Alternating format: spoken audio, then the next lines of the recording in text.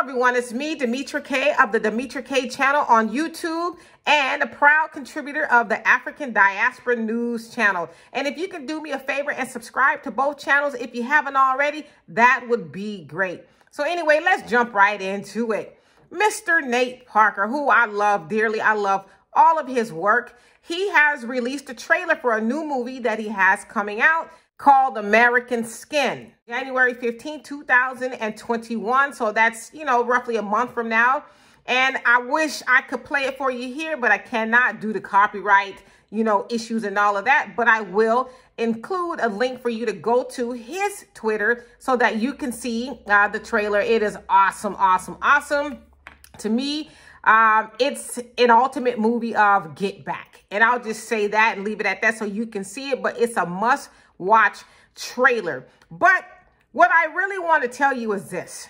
You guys probably also remember right around the time The Birth of a Nation, which is to me an epic film. It's one of the greatest films. I really love that film because it was telling us about the life of Nat Turner, who was a revolutionary. He was a slave who was trying to fight for his freedom.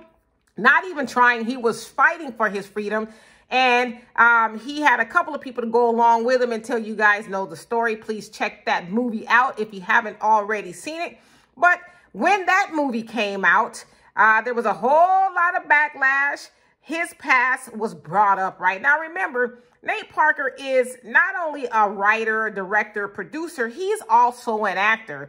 And so you've seen him in a copious amount of movies, and you didn't really hear much about his past. And I'll get into that in just a second briefly, because I don't think we should belabor that.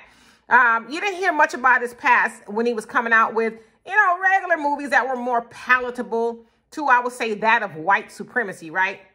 So he comes out with The Birth of a Nation that talked about Nat Turner, who, let's just call it what it was. He went out and killed his master and other white people because he was enlightened once he found out the truth about why he was in the condition he was in as a slave, right?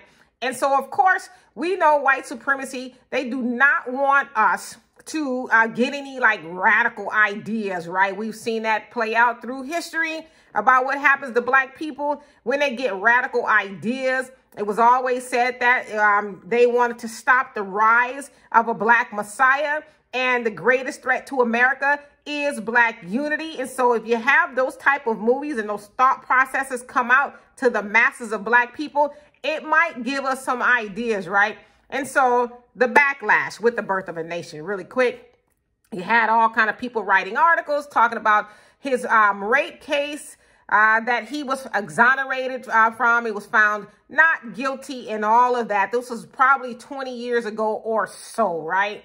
And so this or that, rather, the rape case came out and it's like, oh, how dare him? And, this, that, and the other, blah, blah, blah.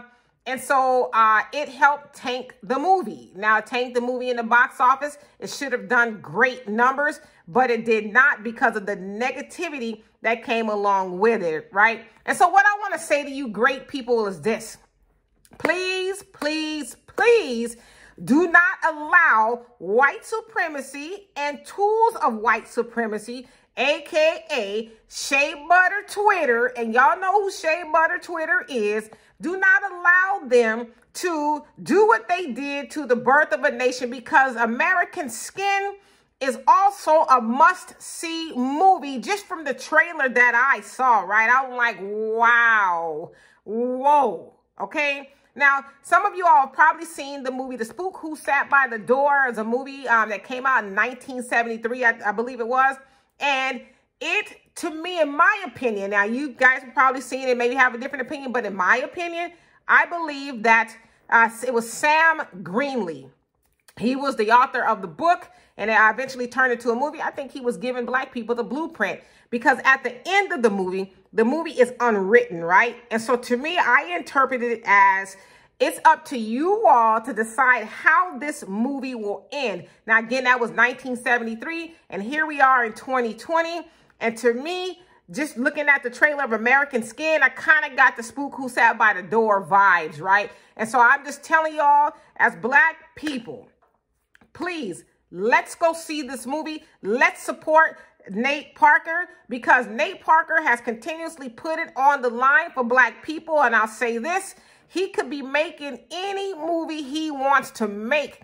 He doesn't have to make movies that highlight Black people in a dominant role and really, you know, taking the forefront and the control of our lives, especially here in America. He doesn't have to do that. He can go do anything else. And, you know, it also reminds me of another great revolutionary, and I'll go out and call it like it is, Ice Cube. You guys know Ice Cube is, you know, still low-key kind of being dragged for him trying to get something for Black America. Remember when he submitted his contract with Black America to Trump and Biden? And then when, you know, tools of white supremacy, I'm going to call it what it is, some Black people found out that he did that. Now, admittedly, it wasn't all Black people, but dang, right? We should not have been leading that charge on that. When they found out he was working with Trump, they lost their minds and, you know, they're canceling him and all of that. And I'm like, wow, you know, Ice Cube has a lot of money. He doesn't need to be doing what he's doing for Black people. He can go off wherever he lives in the hills, gated community, I'm sure, and live his rich life. But he put it on the line for Black people. And so we as Black people need to stop getting in bed with white supremacy and, you know, canceling people who are trying to help us that really don't need to help us at this point, right? And so let's go see that movie, American Skin. Let's go see it in droves like we went and saw Black Panther and like we go see everything else, right? And I should also say Spike Lee is behind this movie. I love Spike Lee. I don't care what nobody says. I love Spike Lee. And so to me, it's two powerhouses together, bringing a movie that we absolutely need to go see, American Skin. And as I said, I can't play the trailer for you, although I would love to, but you can go to his page and I'm going to include the link here so that you can click on the link and go watch this must-see trailer. And I'm sure it's on YouTube as well, but it's called American Skin by Nate Parker. And so again, please subscribe to this channel and my channel, the Demetra K channel on YouTube. You guys have a great day. Peace.